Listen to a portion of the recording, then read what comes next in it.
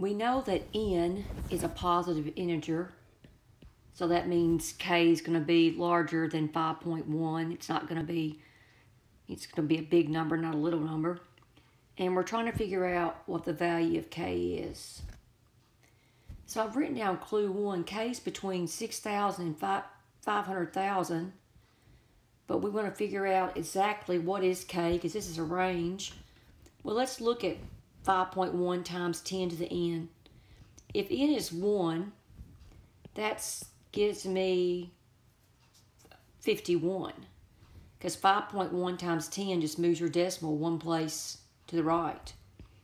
If n equals 2, you've got 5.1 times 100. That's going to move it 2 places to the right, or 510.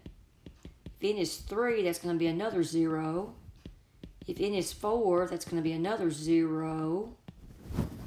Okay. And if n is 5, it's another 0. 1, 2, 3, 4.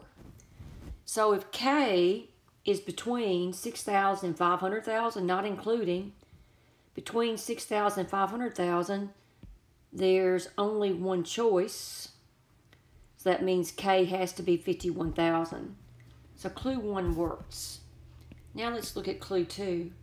Clue 2 says k squared equals 2.601 times 10 to the 9th. Once again, we're trying to find the value of k. So let's solve this equation for k, and we do that by taking the square root of both sides. So that's going to give me, normally you get a plus or minus here, but we're only doing with a positive. Just wanted to review that.